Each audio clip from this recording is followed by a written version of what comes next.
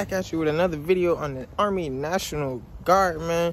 And this is some things that I wish I would have known before I joined the Army National Guard, okay?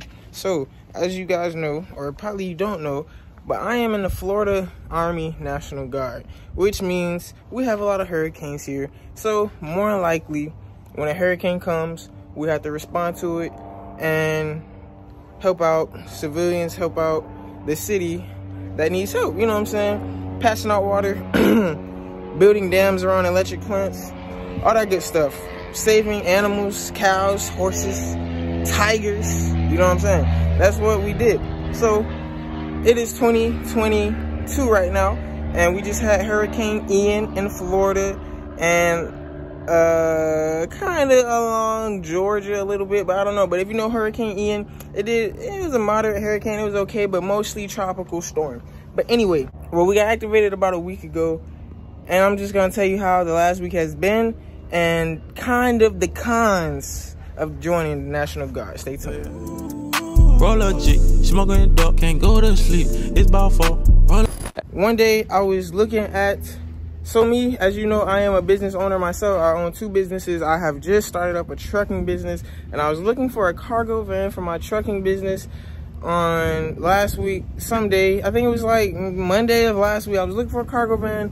Just came back from the dealership because they said that insurance doesn't start new insurance policies 2 days before a hurricane and 2 days after a hurricane. So that's something you guys should keep in mind.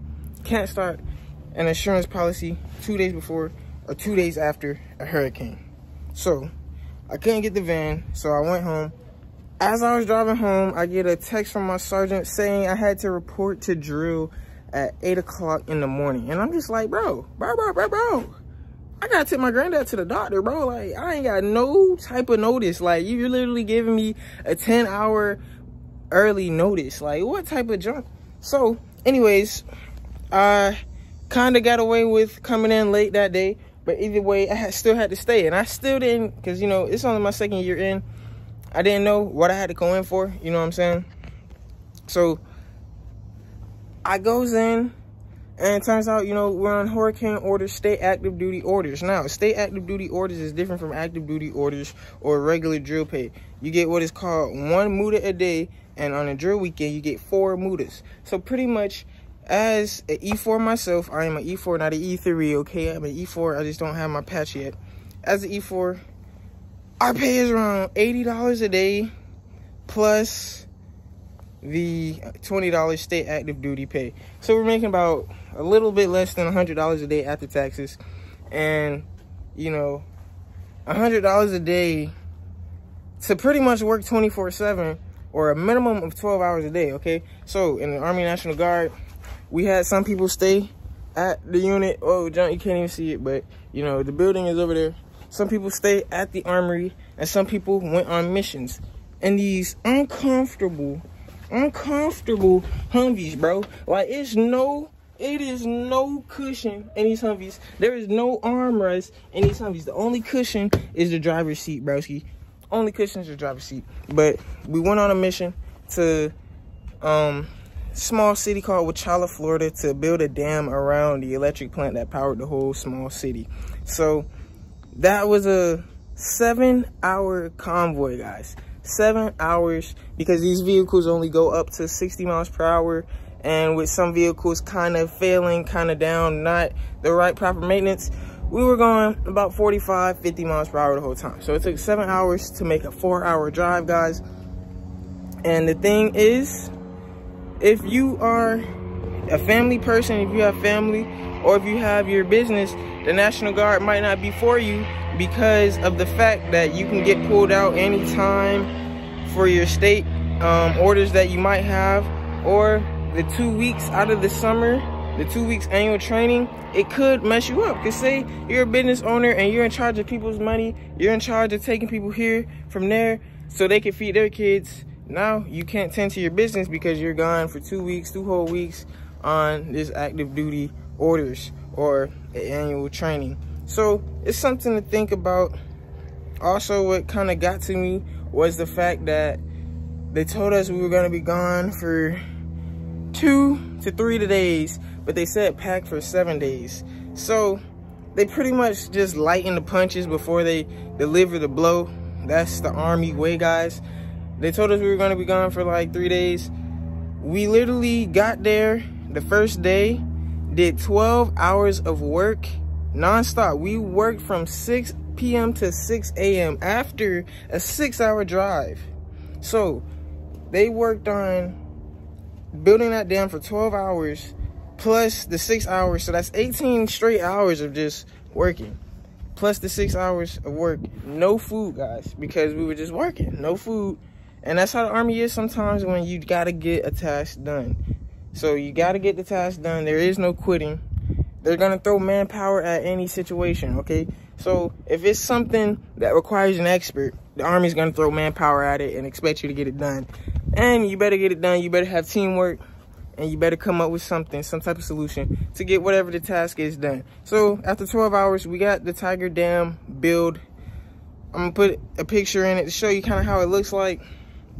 And after that first day down there, we literally did nothing else for the whole entire week but sit and another armory, National Guard armory that we want to, just, National Guard helping out National Guard. The first night we slept in a civic center with other, policemen and state troopers.